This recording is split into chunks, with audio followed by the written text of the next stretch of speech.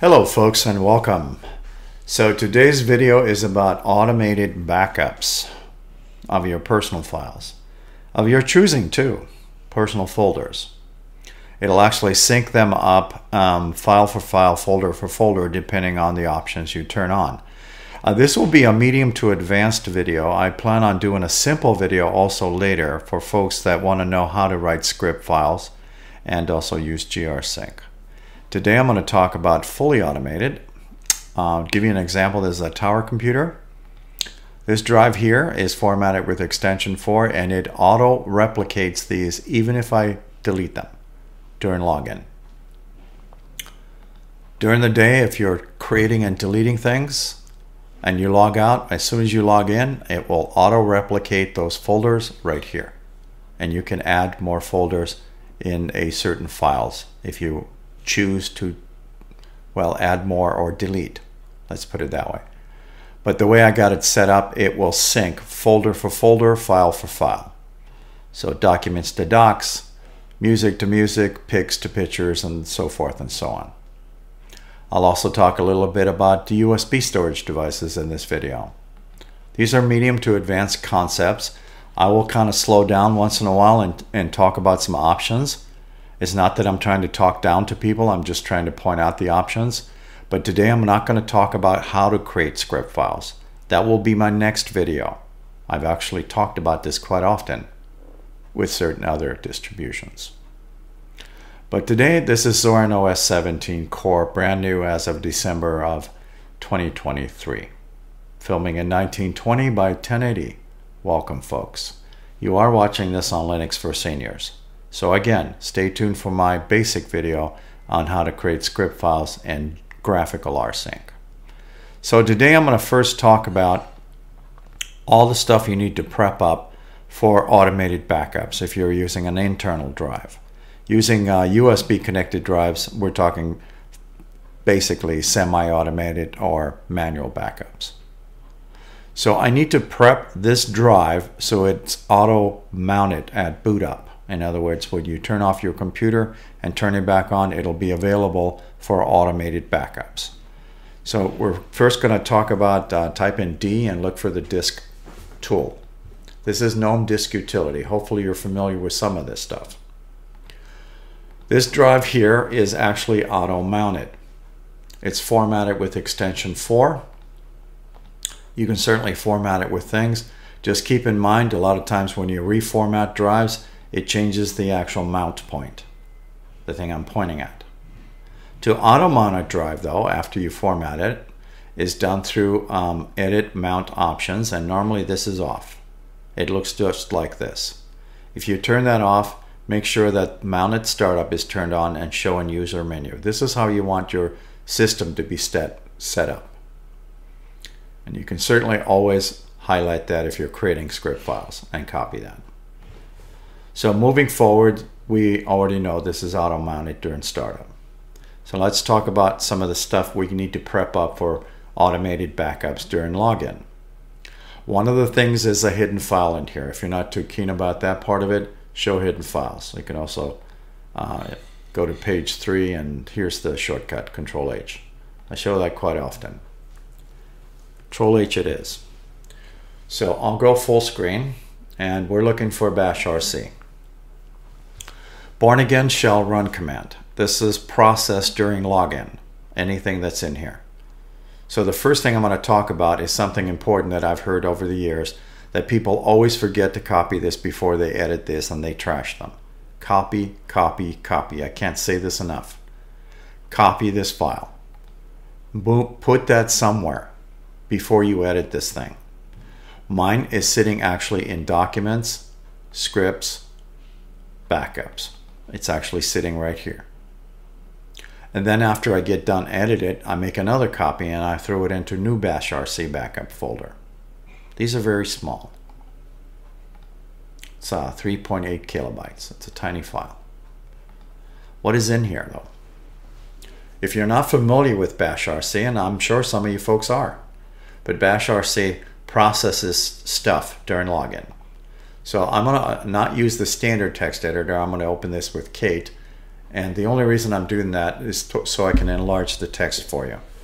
All right, I bumped the microphone and I'm sorry. But more importantly, I'm going to zoom in on that. Then I'll scroll to line 1.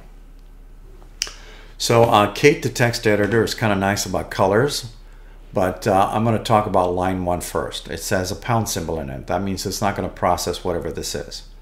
So this is kind of like just text.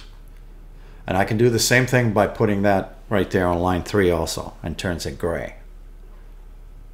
The beauty of doing this is going to process this line and look for this file in my home folder. Z-Man is our user for today, document scripts, and look for that file and then run it during login. As long as this is like this. Again, if I put a pound symbol and do save file, it's not going to process. So that's how you can toggle that back and forth. All right, and I'll show you a shortcut on adding some of this stuff if you like. But I'm going to do a discard. So now we're taking care of bashrc and it's active.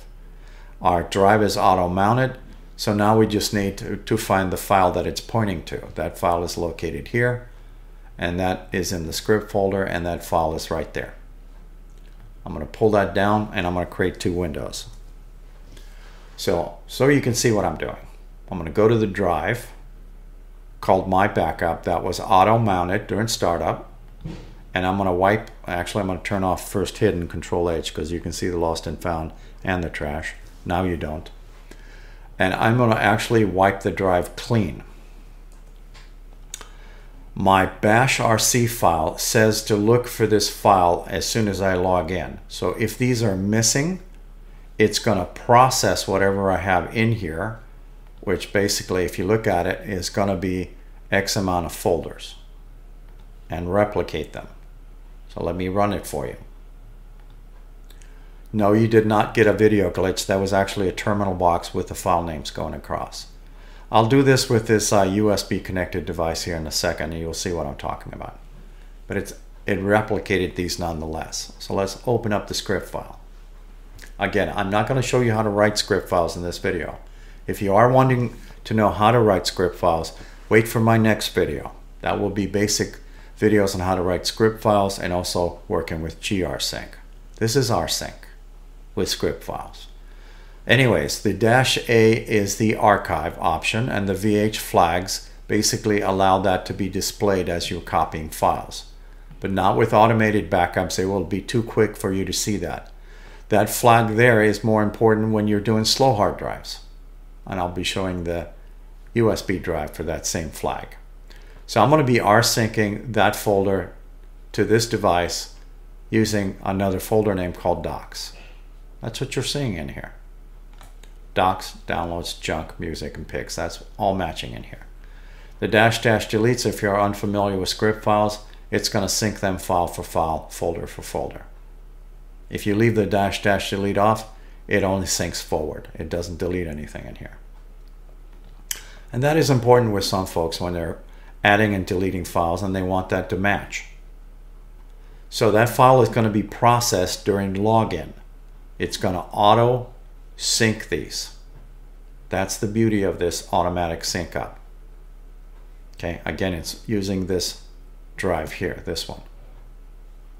So let's go back into my documents folder, and now we know what that script file does. So this one, on the other hand, is written for this drive. This one is a lot slower.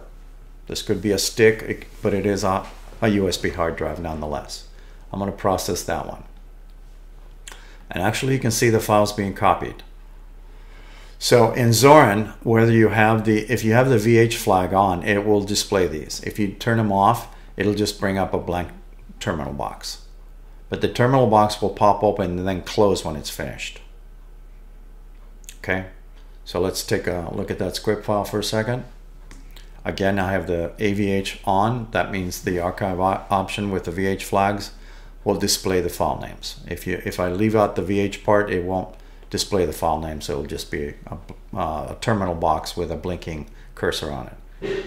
And again, I'm using the -- deletes. Now, when you are, I'm going to delete these again so it'll give the script something to do. And what I'm going to do is make a shortcut of this by creating a link and dragging that onto the desktop somewhere in here. And I'm going to minimize that. Let's get this out of the way. A lot of your USB storage devices have LEDs or lights on them, and that's kind of nice. You can see them in action. All right, because when I'm going to run this as a link to that same script file, you're not going to see a terminal box. If I close this, you won't see anything. So that would be a waste of a video. But I'm going to run this nonetheless, and you can all just already see it's running and making folders. And I can tell you, I'm looking at my USB drive right now, and it's blinking. And as soon as it's done, I'll tell you when it's finished. It's done. So if I go look at the script right now by just right-clicking on it and hitting open, pardon me, there is 4 objects here, 4 sources: documents, music, pictures, and my junk. That's exactly what we got here, except my junk is called junk in this case. With the dash deletes on, that means it's going to sync them up. It's still looking at the original folders. These are not just made up things.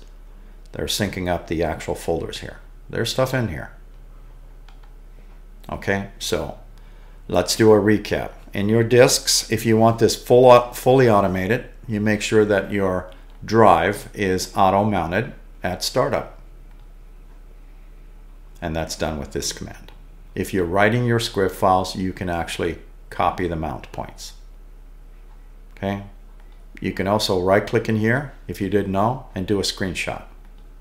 You can also right-click in here and do a screenshot if you didn't know that. Okay, now let me talk a little bit about some shortcuts when it comes down to your bashrc file. Control H. I told you need to make copies of it. I highly advise making copies of before and after edits. Let's put it that way. Again, I'm going to be using Kate, so make things larger for you. It's a text editor nonetheless. And more importantly, I am going to show you a cheater's way of getting half of this stuff done.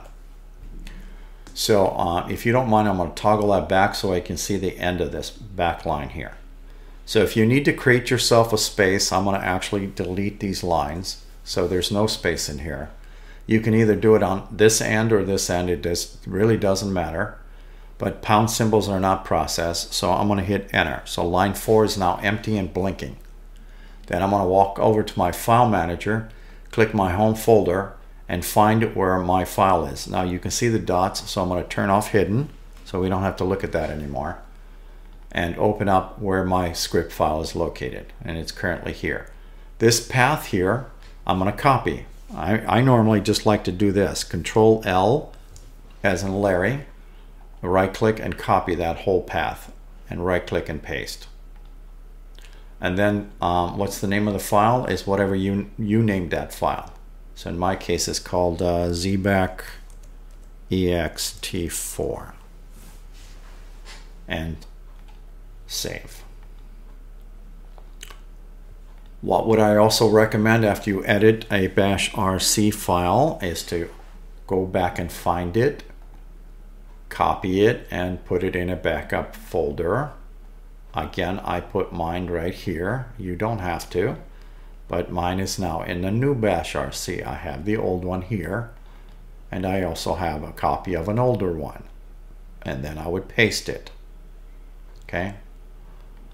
The beauty of this bashrc file is once it's active, again, I'll use the standard editor here. I can't blow this up for you, but line 4 does not have a pound symbol. You'll see red hash marks in here.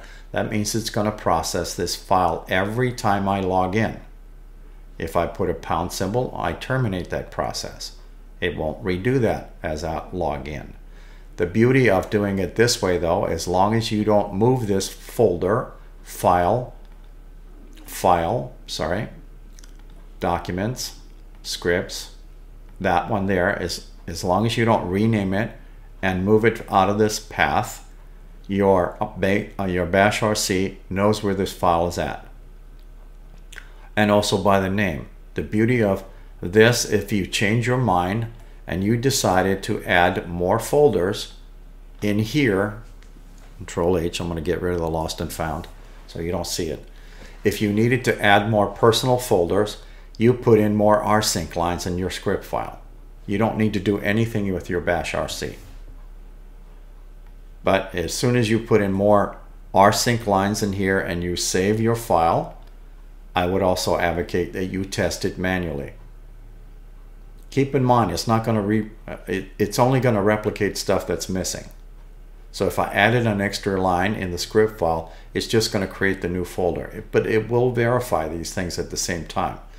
Keep in mind, the whole reason for using rsync is very smart. If none of your files change, rsync is not going to waste its time by syncing. It's going to waste bandwidth and time. It only syncs stuff that's changed or new or been deleted, because I have dash deletes on. My next video, I will explain how to make these script files and also grsync. So I'll say thank you for watching.